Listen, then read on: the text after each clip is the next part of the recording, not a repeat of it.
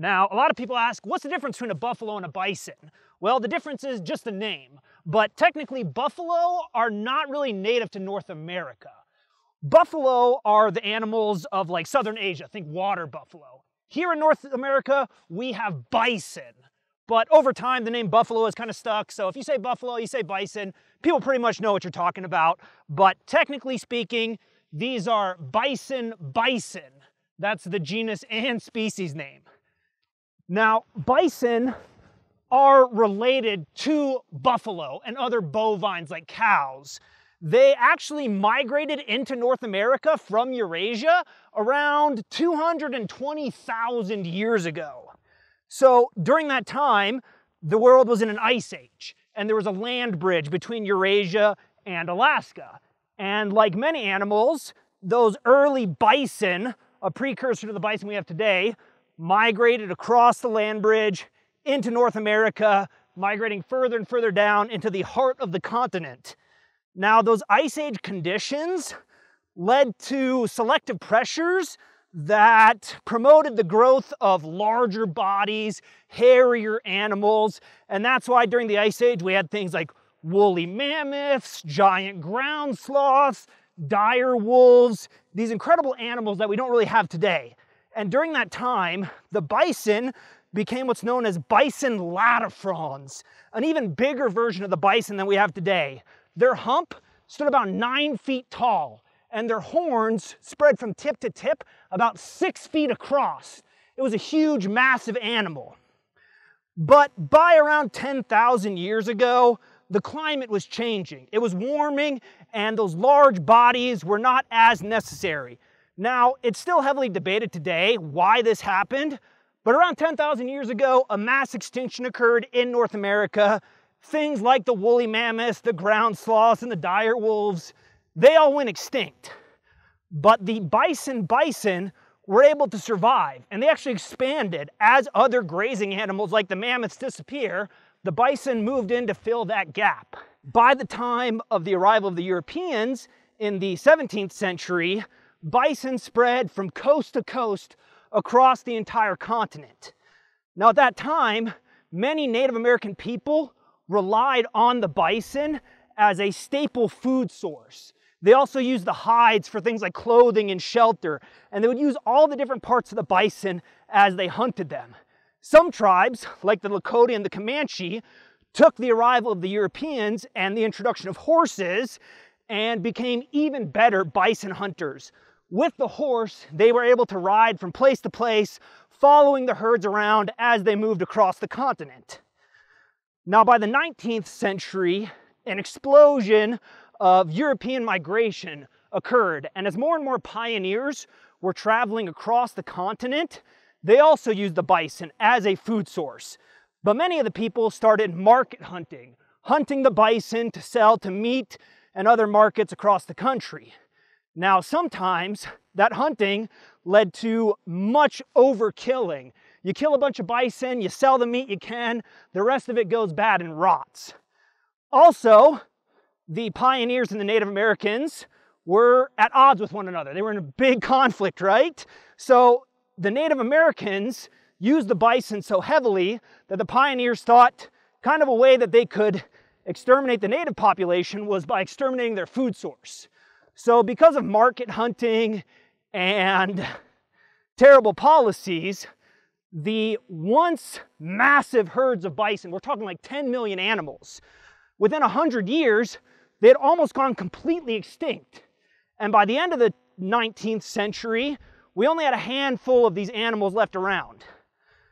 That's when conservationists like Theodore Roosevelt started to realize if we didn't do something, these animals would go completely extinct.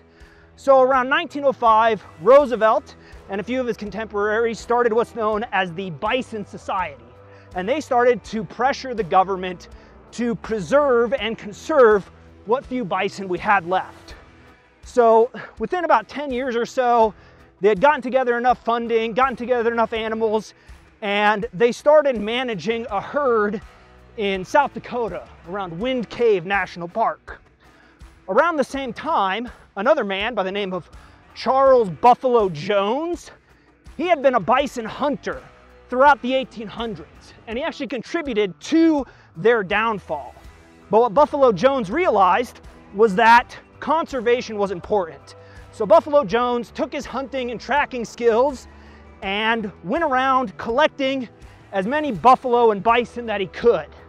Now he rounded them up and started ranching with the bison on the north rim of the Grand Canyon. By about the 1940s, the state of Arizona bought a handful of those bison off of Buffalo Jones, and they moved them here, east of Flagstaff, to the Raymond Wildlife Ranch and area.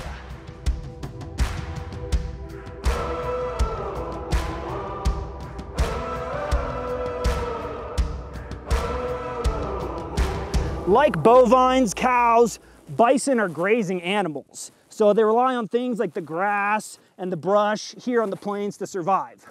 Now, grass is very tough and it's actually hard to digest. Humans, we can't eat and survive off of grass. But bovine and other grazing animals have actually 4 chambers of stomachs.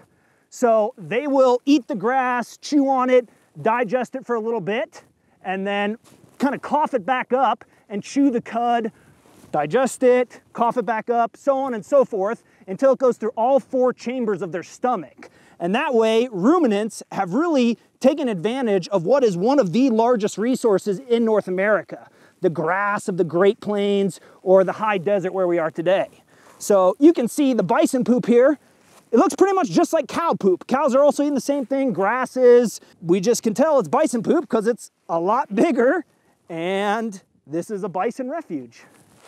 We don't want to get too close to these bison. Being the largest land mammals in North America, they don't really have very many natural predators outside of things like wolves. And to fend off the wolves, bison will actually confront them and possibly fight them.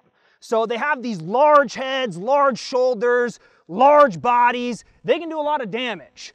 So for us, we're gonna get as close as we can to keep them comfortable, but I don't want to go right up to these bison and invade their space because they are much more imposing than I am.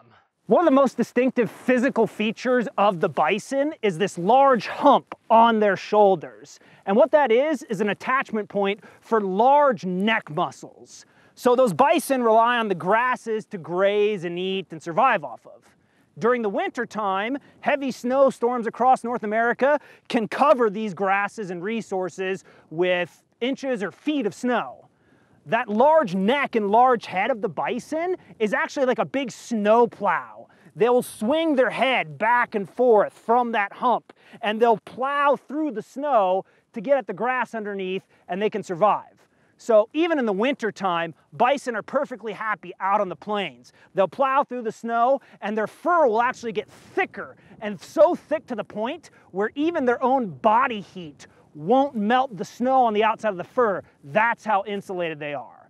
So again, they're a remnant of the Pleistocene, of the Ice Age. They evolved during this time of colder climates and harsher conditions. And today in North America, those adaptations are still at work.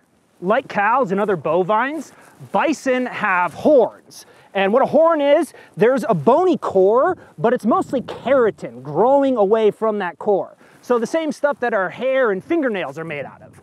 But that keratin is much harder in the horns, and it grows throughout the bison's life. So that's another kind of protective adaptation they have. If they're threatened, that big head, those sharp horns, that's all a natural weapon that the bison can use to defend themselves.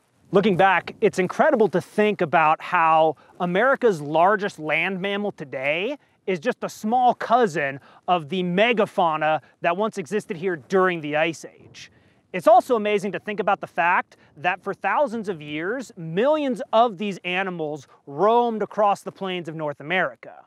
But in less than 100 years, we humans were able to pretty much drive them to the point of extinction. But then again, it's also amazing to think about how some humans, like Theodore Roosevelt, like Buffalo Jones, like the Native Americans, they appreciated the bison, and 100 years ago, those conservation efforts that were done to preserve what few bison we had left have led to an expansion of the population. They're still endangered today, but they're doing much better than they were doing just over 100 years ago.